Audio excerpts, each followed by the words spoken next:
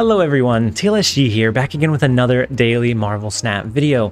Today, I'm kind of surprised with what we're bringing you. Today we're going to be doing a Pool 2 Kazar Zoo, and whenever you first dip into Pool 2, you're seeing Killmonger all over the place. But as I've gotten further into Pool 2, I'm seeing a lot of Pool 3 decks because I'm at the end of Pool 2. Right now, we're collection level 474 at rank 87. We're seeing a lot of Pool 3 starter cards and things like that. We're starting to see a lot less Killmonger.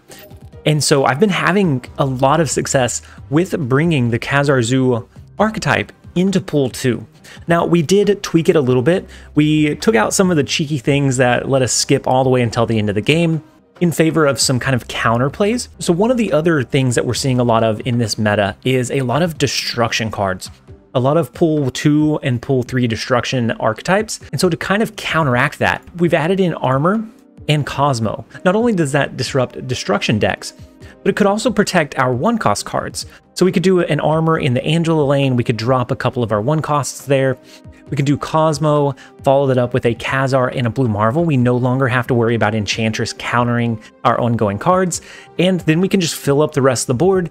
We have a pretty good amount of upside and a pretty good power push in all three lanes. Now, in my testing this morning, I've gained about 4 ranks, so about 40 cubes, and it's all seemed very, very promising. So I did want to showcase this deck to you guys because I didn't think it was going to be very viable in Pool 2, but it turns out that it might be. And if you're in Pool 1 and you're looking for a Kazar Zoo build, I'm going to leave a link to my most recent guide down below for the Kazar Zoo Pool 1 archetype. Now, if you're moving into Pool 3, you can do a couple of things. You can add in instead of the Korg, you can add in a Mojo. That's going to give you a even bigger push in one lane if the opponent has capped out that location. Or if you get lucky and you draw into Sarah, you can add in Sarah, you can add back in your strong guy, your blade, to really have a last turn big, huge power push to be able to surprise the opponent. Now, I don't have one of those built out, but the idea remains the same. You keep a lot of your low-ish cost cards. You add in Sarah, Blade. You might even cut the Kazar and the one-cost slots. You can do a lot of 2-cost cards in your Sarah meta, but I think it's a mixture. If you guys want me to cover that type of build, let me know, and I will do a video on it. But as of upgrading this one, really Mojo in the slot of Korg is really all you would want to do.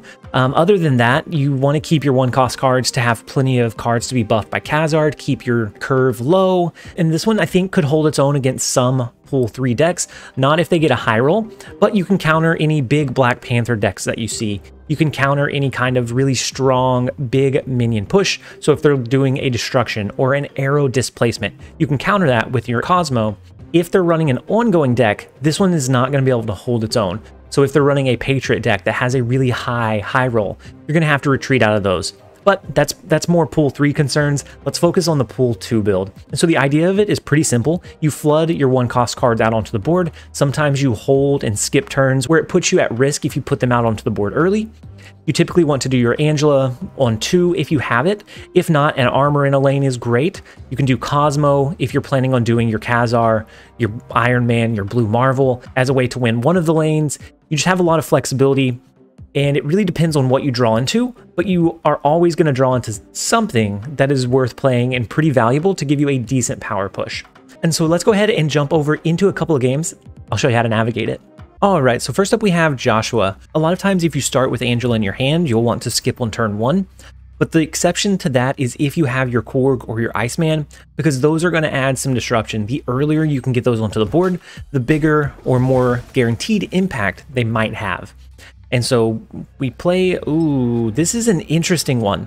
Because if we win Baxter Building, we lose Bar with No Name, unless it can get changed. And so I'm actually going to pivot into competing for this far right lane. Because if I can win this one by enough and I just give them this lane, then we'll win this one and this one. Baxter Building with Bar with No Name is always an interesting combination. And so we are going to lean into the Angela in the far right and hopefully find some upside there. And so they play a Sentinel in the Baxter Building. We play our Angela. We can do Cosmo now as a way to stop any kind of Enchantresses. And what we're really digging for and looking for here is going to be our Iron Man. Our Iron Man is going to let us elevate this power level in this lane. very, very drastically. And if we can do that, then we can afford to lose this one and this one, and we'll be perfectly fine. So I'm actually going to skip on 4, even though we have resources to play. We don't necessarily want to put ourselves out there on the limb or on the line. So they do a collector, an Agent 13, and a Nightcrawler. So this looks like a very standard Devil Dino deck, which is very, very scary. So this would be 4 power. We're going to draw Chavez next turn. This would be 4 power. This one could be 4 power as well, but it could actually be 5 if we do the Kazar. That's going to assume that we lose this lane, which I think we will. And so let's do this. It's not great, but we could pull it off. It's definitely not ideal. So then they push an Iron Man into Baxter Building, which is so crazy to me. This could be a bot. But when you see bar with no name, unless they have a way to change it, pushing that much power in Baxter Building just seems wrong. So they could have 5 cards plus their Devil Dino, so that would be a 13 power Devil Dino plus the 2 here, which would be 15, plus the 3 here, so which would be 18. If we do our Chavez here, we should overcome that potential power in Lemuria. As long as they don't have a way to change bar with no name, I think we're perfectly fine. I think we're safe here. Ooh, they could do Devil Dino. Oh, Devil Dino and an Agent 13, but they don't. So we will take the easy win. This one was all about paying attention to the lanes and playing within those to our advantage. And so that brings us up to 87.2. Let's go ahead and jump over into the next one. All right, so next up we have Buckwheat. And I don't know how many of you are familiar with the Little Rascals, but when I see that, all I can think of is all of the quotes from that movie that I used to do whenever I was little. And so they play a Korg first off. It tells me that they're very unlikely to be running a Killmonger. And so let's do our Angela into Xandar. We do have Iron Man as a way to kind of push that power up over the edge. I don't necessarily want to play for Necrotia because we're fighting against ourselves at every single step of the way. And so we're investing a lot of resources that we don't really have to do. And we draw into Korg's Rock, unfortunately, but I think that's okay. Let's do our Nightcrawler and our Ant-Man. We do have Kazar, we have Iron Man. We can move Nightcrawler out on one of these last few turns. I think we're going to let them have Necrotia. With the Angela lane, we typically want to kind of play away from that space, if at all possible. So they storm the Necrotia lane. Very interesting. Okay, so they have the 1-cost cards, and it looks like they now have Storm. So this could be a Jessica Jones. It could be a Sunspot into like an Infinite. I think there's a lot of potential play lines that they have here. So let's do Kazar into Oscorp Tower. We're gonna kind of spread our power a little bit, and we're gonna see what they end up dropping. So they do Armor in mid, which is fine, and then Scorpion to hurt our cards by 1, which that does hurt more than they know. With Iron Man, that hurts us quite a bit, unfortunately.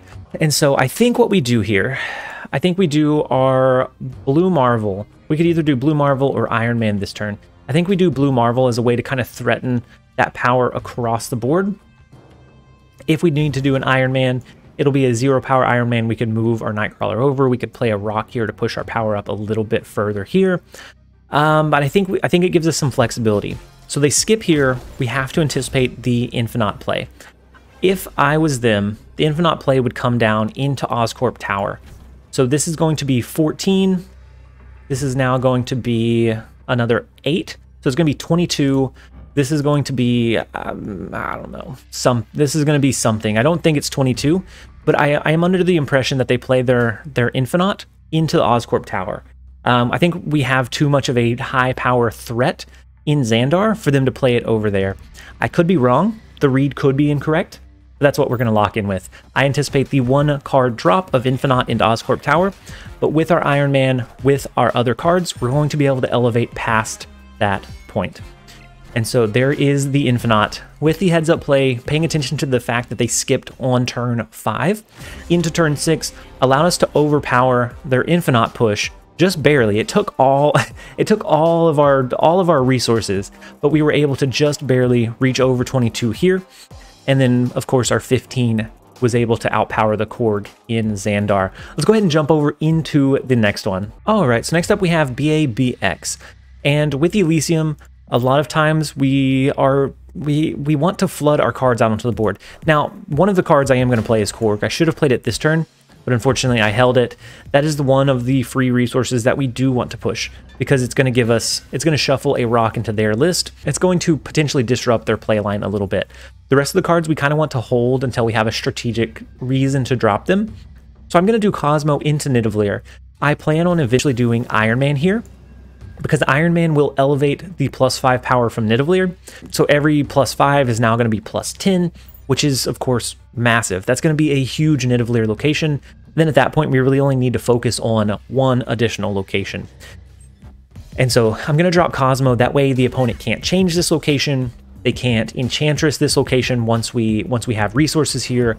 Unless they have an Iron Man of their own, they're not usually able to compete with the power that we're able to output in Nidavellir. And so we now have the Cosmo. They're not going to be able to do a last turn Heimdall. They're not going to be able to move their multiple mana across the board, which is absolutely fine. And so we have our armor. We can protect a lane, but we don't necessarily need to do that just yet. We have a free squirrel and a free rock. I'm going to hold those. It's only turn 3. The instinct is to just flood them onto the board. But we want to make sure that we see the opponent only has one card left. This is the only card that they have in their hand, because they've flooded that power onto the board. And so now it's just whatever they top deck. They can't strategically position their power. And so they're at a slight disadvantage because of the fact that they were flooding everything they had onto the board so quickly.